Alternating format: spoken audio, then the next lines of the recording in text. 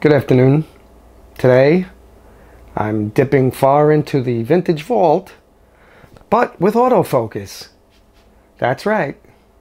I have a Minolta 28 to 80 millimeter Maxim lens, which is autofocus.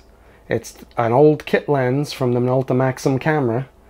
I have it on the Sony LA-EA4 adapter, courtesy of Jason Lanier's suggestion on one of his videos, and it actually works relatively well.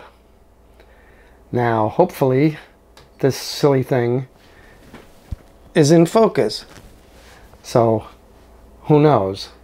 I'm using my Rode SmartLav Plus, etc, etc. So hopefully this 30-year-old lens is looking good. I have it set to about 35 millimeter on my tripod, connected to my A7. Just doing a quick look at this vintage lens. It's a good way to get full frame glass for your Sony A7, A7R, or A7S, etc, etc. And you can probably get a bunch of these Minolta lenses for under $200. One of the ones that is recommended to people is the 70 to 210 beer can lens, which is a constant F4 zoom. It's supposed to be very nice. I've seen a bunch of them on eBay for 80, 100 bucks to 150, depending on the condition.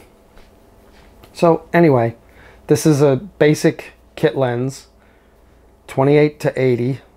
F4 to F5.6, you know, nothing spectacular. Probably 20, 30 bucks on eBay.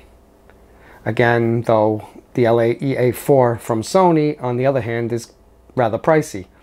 But if you do the math, the LA-EA4 for $350 plus this 28 to 80 for, say, $30, $40. Let's make it $50. That comes out to 400 bucks. The Sony FE 28 to 70, which is a new lens, of course, is 500 bucks if you buy it separate. Granted, if you get it as part of a kit, it's only about 300, which is much better.